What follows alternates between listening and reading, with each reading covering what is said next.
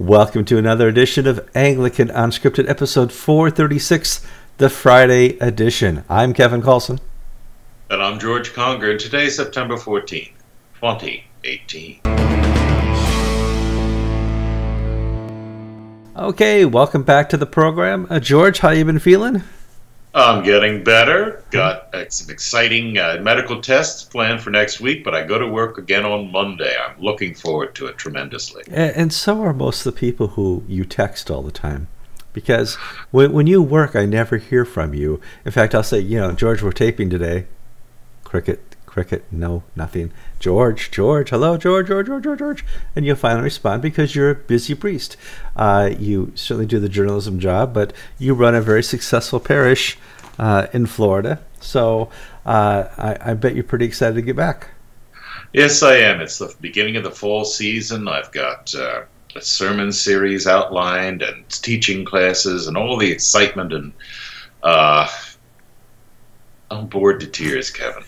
But you are. I am so bored. Cabin fever. Well, it's and an the thing answer is to prayer. But it's not like I'm having a wonderful break from work. It's just I'm bored because my brain is working, but my body isn't. You're not doing 18 rounds of golf. I understand. And there are only so many episodes of these home and garden TV shows I can watch, and they repeat them ad nauseum. Yes, they do. I mean. And I found myself sitting down in the den with my wife watching Say Yes to the Dress last night, and I knew something had to give. Yes. Well, you can't be too far. You got two daughters graduated college.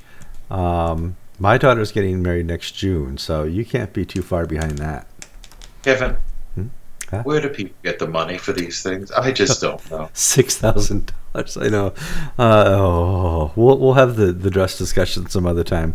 Let's move on to the news. I want to talk about Bishop Eicher's health. Before we do that, back in 2007 or 2008, I was at an ACN event. What was Anglican Communion Network? What was it called? Yeah. Yes, somewhere precursor to the ACNA. Down in Fort Worth. And I was at a meeting. There's a whole bunch of bishops down there. And there was an announcement. Somebody said, I just heard that Bishop Bruno has cancer. And one of the first people to stand up and said, we need to pray for Bishop Bruno, it was Bishop Eicher. And so he gathered all these bishops together to pray for him. I was like, wow. With all the wars going on and all the words and fighting and conflicts and politics going back and forth, the first response from Bishop Eicher was to pray for Bishop Bruno. Well, Bishop Eicher needs our prayers because he found doctors found a mass in his chest that needs to be operated on. They assume it's cancerous, and he just announced a couple weeks ago he wanted to retire in 2019. So do lift him up sometime today in your prayers, and we really appreciate that here at Anglican Unscripted. George, let's move on to some international news. If this news came out 10 years ago, everybody would be talking about it. But because it's so behind the times, and it just seems the way the communion is going, the announcement that the Church in Wales is going to find a way to have gay marriage isn't really news anymore, George. No, and it's almost of a reaction of what took you so long. Yeah. The Church in Wales is. Well, it's a close race between the Scottish Episcopal Church and the Church in Wales and the Brazilian Church for the least healthy Anglican churches in the world, in terms of growth and membership and viability. These churches are drowning fast, and it's probably I don't know if it's a coincidence or not, but these are the three that have led the charge on gay marriage, along with the Episcopal Church. Church in Wales is synod. Met this past week, and they endorsed a plan by the bishops to begin the process towards a pastoral support for gay marriage. But at the same time, they're not going to change the doctrine of marriage in the prayer book. They're just going to change it how they actually do it. So the canons won't change, the prayer book won't change, the bylaws and byways of the church won't do it, but somehow they're going to have an executive order of some sort to allow for gay marriage.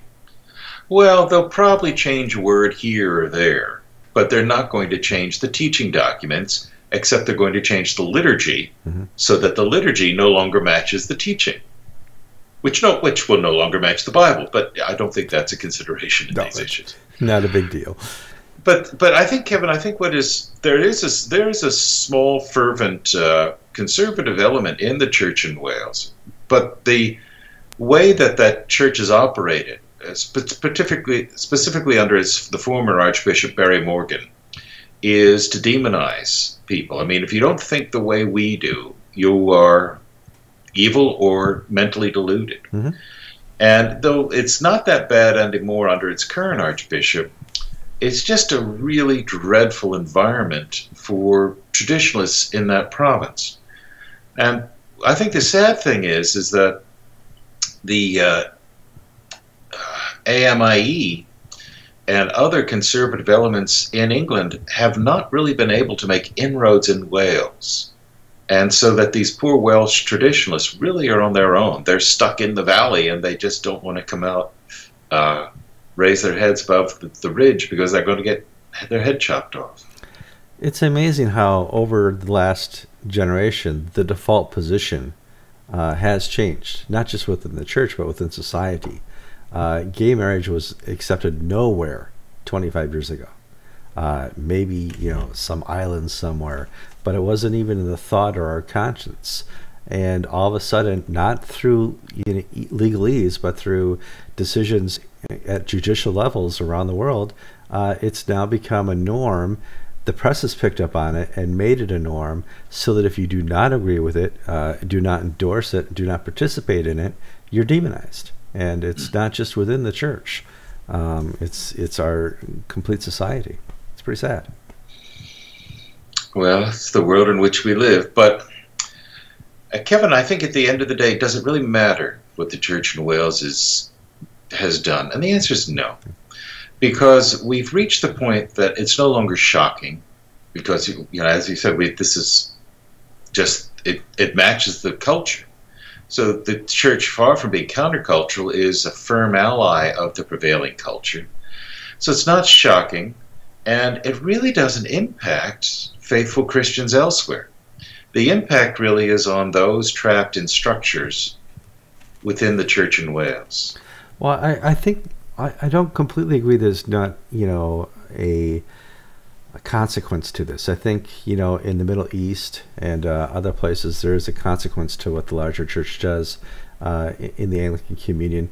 We certainly have that famous statement that, what the Episcopal Church is going to do is going to tear at the fabric of the communion. Well, what Wales does can't tear at the fabric because it's already torn. The Anglican Communion is already broken. The people in charge of the communion don't care and aren't going to find a way forward. They just want us to work together, talk together, and play together. And that's the future. I want to move on and talk. But Kevin, it's real. I'm just going to push you on this. Sure, go ahead. Demography is destiny, people like to say. And within a generation, the church in Wales will be gone. Just, it is even less healthy than the Church of England. The Church of England has got 20 years to pull out of the nosedive. Church in Wales has even less time. And there, as you mentioned in your story with Kevin yesterday, it is a fertile mission field. It is. Because the institutions have failed, but the faith is still there.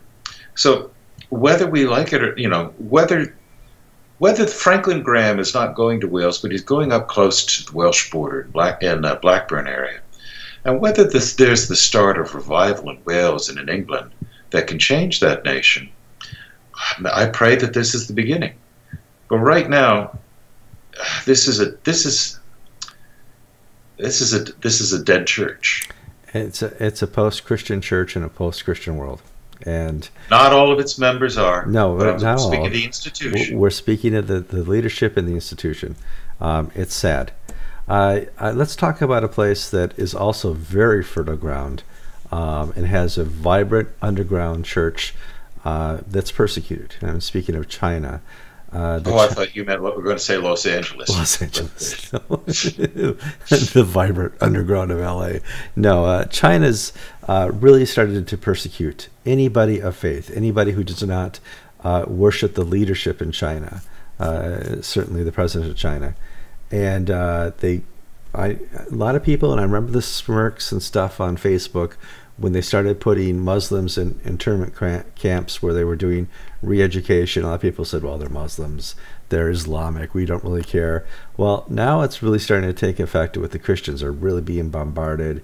Their buildings are burnt down. Those who oppose any change are being jailed. It's really becoming a prison for Christians in China. And I thought you and I could talk about it. Actually, Kevin, it started, of all things, with Tai Chi. Now, for you and me in America, Tai Chi is what old ladies do at the YMCA. You know, it's that, series of... My wife does it on Tuesday afternoons at our local YMCA. It helps movement and exercise and this and that. It comes out of China, and there's a theological, philosophical bent to it. Tai Chi has been harshly persecuted by the Chinese communist regime, and followed by the Christians, then the Muslims out in the West, now the Taoists and Buddhists. Yeah. And we're seeing press reports that the level of persecution is now greater than it was in the late 60s during the Cultural Revolution. Children are no longer allowed to go to church. Teachers must sign statements saying that they do not attend a church and they renounce Christian faith if they want a job teaching. Christian churches are being shut down. And when I'm saying shut down, I mean the police come with a bulldozer and knock it down. And priests and ministers are and lay leaders are taken away and disappear into the Chinese gulag. It's a really bad situation. Yet at the same time, the fastest growing church in the world is in China. And I think China's trying to stop as best as it's again this revival going on in China. Yeah, it's interesting. This is almost pre-Nixon China. The crackdown. Well, China really hasn't changed. In other words, if you sort of step back and think about this philosophically, in 1948, when Mao Zedong marched into Peking, there were 500,000 Christians in all of China. And the Christian church started coming under pressure within 4 or 5 years. And by the 60s, Mao and Madame Mao, his wife, were basically saying the church is gone. Now, latest estimates before this latest crackdown is that there could be up to 100 million Chinese Christians, which means there are more Christians than there are Communist Party members. The Communist Party had to issue an order saying that you may not remain a member of the Communist Party if you're a Christian. So what's happening? It's a threat to the power of the party. So any threats to the party are ruthlessly stamped down. So you can be a billionaire, you can make money, I mean, you can have all the cash you want, but so long as you pass your cut to the party and are loyal to the party, they leave you alone. They really do. But if you're a poor peasant who believes in Jesus Christ or a minister in some village, you will be arrested, your children taken from you, and you will be sent off for re-education and possibly death. I think one of the biggest changes to communism now is they've adopted hyper-capitalism. They'll take your money, they'll develop your products, they'll provide manufacturing systems for the iPhone and all that to bring money to the economy. But the other part of communism is alive and well. And, the secret police, the multi-party system, it's alive and well in communist China. What I think is really amusing is that Justin Welby going off on this tirade about how socialism is the way forward. Where are the sweatshops that Nike uses in communist Vietnam? Yes. Where are the labor problems of sweatshops and people living hand to mouth because of the state? They're in China, in these socialist communist regimes. Justin, you really got to crack open a book, things have changed since you were in college. You could Google this, Justin. Well, let's move on and talk about Justin for a minute. Gavin and I talked a lot about Justin and how he's doing it wrong in yesterday's show, 435. But he came on and said Amazon is evil, zero contracts are evil, and gave his list of evils. And he gave a list of evils like 3 or 4 years ago, payday loans. And all 5 years ago. 5 years ago. And all you have to do is type Church of England payday loans, and you find out they invest in payday loan lenders. All you have to do is Google it, and you find out that the Church of England is a heavy investor, like myself, in Amazon. And you're like, what does it take to get through to Justin? I don't understand. Well, Justin Welby gave an interview, and then he gave a speech to the Trade Union Council, TUC, in England, where he denounced by name Amazon as a corrupt, evil capitalist predator. He denounced, they call them zero, what are they, zero day or zero contract. Zero contracts in England. Yeah. In America, we have them everywhere. It's, part-time job, no benefits, per diem labor. And he denounced all these as terrible. And then the press, thank goodness the press is starting to wake up. The next day, the Church Times, which has been carrying Justin's water for years, published a report saying the church commissioners who manage the Church of England's investments, one of their major holdings is in Amazon, and the church commissioners are not going to sell. And then the secular press followed suit, and they had these reports about Norwich Cathedral and Gloucester Cathedral, and these major cathedrals who right now, if you look in the one ads, are advertising zero-hour contract employment jobs. So there's a tie. Not also Justin Welby is made to look like a fool once more. 5 years ago, he said payday loans are evil. The Church of England is an investor in payday loans. This week, Amazon is evil. The Church of England is a major investor in Amazon. But nowadays, the press, they think he's a buffoon. Well, he's past the seriousness level. He has, and you're right. I mean, the press, the New York Times has always been all in for Obama, and they helped support Obama. So did the Washington Post all through his 8 years here. They're not all in for Trump at all, but that's different story. Different story. So Justin has lost his supporting press over in England. One of the big things I, as a capitalist, say is, don't be so quick to call what you think is evil evil. It didn't take, but I think it was the same day that it was announced. Justin Welby thought Amazon was evil. Amazon donated $2 billion to start up preschools for homeless people and to start investing in homeless shelters and stuff like that. Now, the whole world would love if the government took that money from Jeff and started the preschools. It took the money from Jeff Bezos at Amazon to start homeless shelters, but to have Jeff do it on his own as a philanthropist, I can't even say it, philanthropist, they hate that. They'd rather have the government take the money. Well, the government may do something, because we're reading that the Attorney General and about 25 states' attorneys generals are having a meeting to discuss whether to proceed against Google and Facebook and Apple and maybe Amazon. I'm not certain if they're on the list for antitrust violations. Sure. To break up the companies like they broke up the telephone company 25 years ago.